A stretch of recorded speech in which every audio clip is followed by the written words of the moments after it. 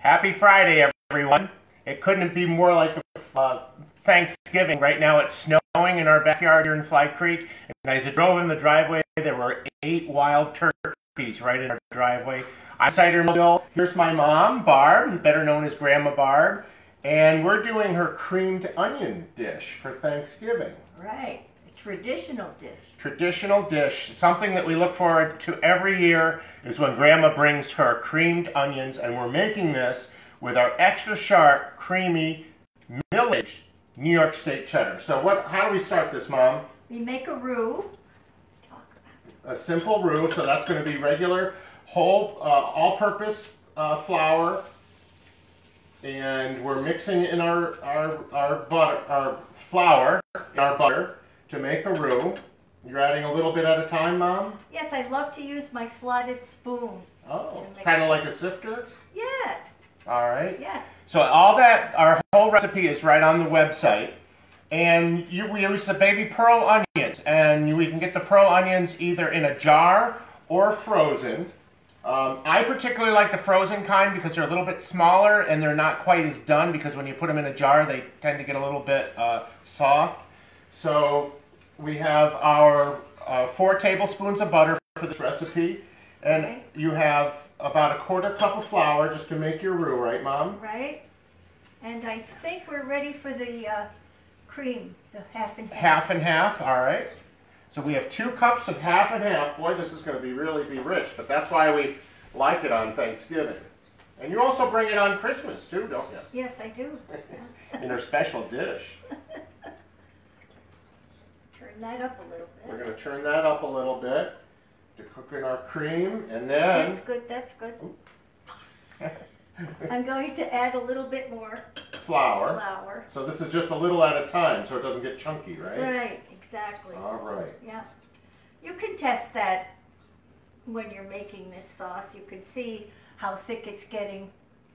Plus, probably the cheese will thicken it up a little bit, too. Oh, the cheese does. The cheese is the magic ingredient. Right, especially our cheese. We age about 3 tons of cheddar at the mill.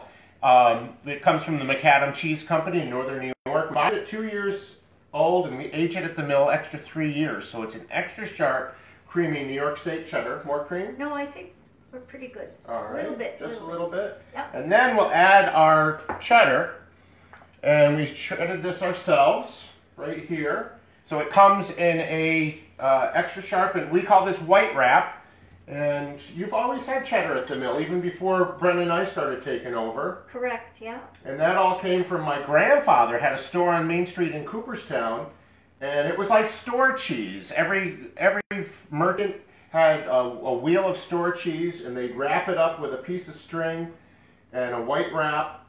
So that white wrap carried through to the mill, and we continue to wrap it in white butcher paper.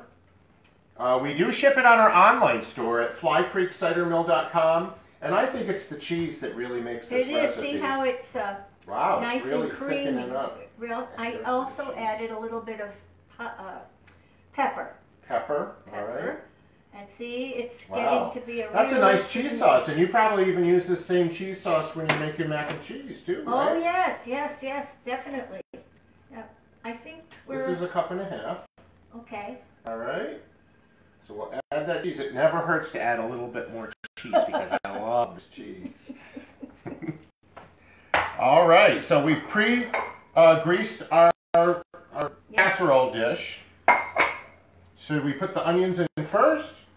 Yes, in the casserole dish? Yes, sure. All right, we'll put the onions right. These are the canned kind. So put the onions, we drain them. Put baby pearl onions in there. Oh, look how nice. Wow, Can you so see thick. how nice and thick it is? Wow. It's perfect consistency.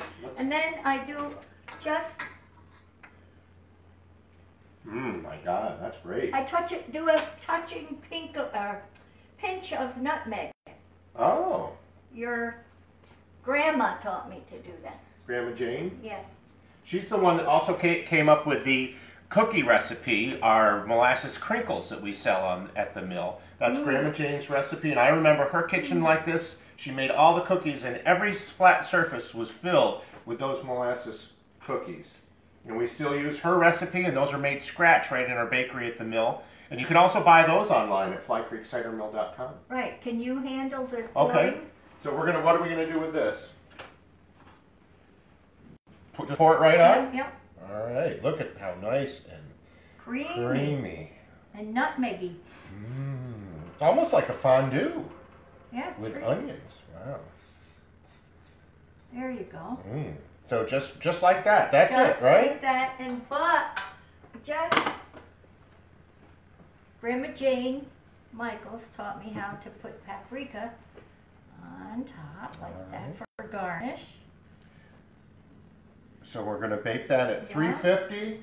I'm going to put that in. And That's a big, nice dish.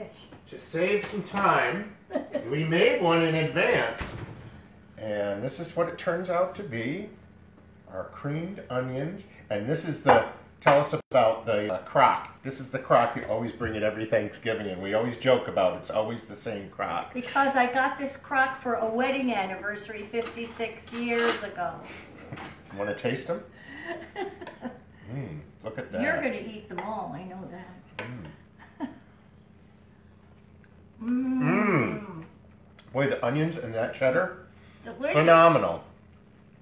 So we're going to have these at Thanksgiving. The recipe is on our website at flycreekcidermill.com.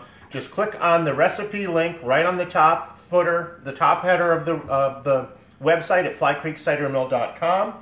And we hope you enjoy this family tradition in your kitchen as much as we enjoy it when my mom...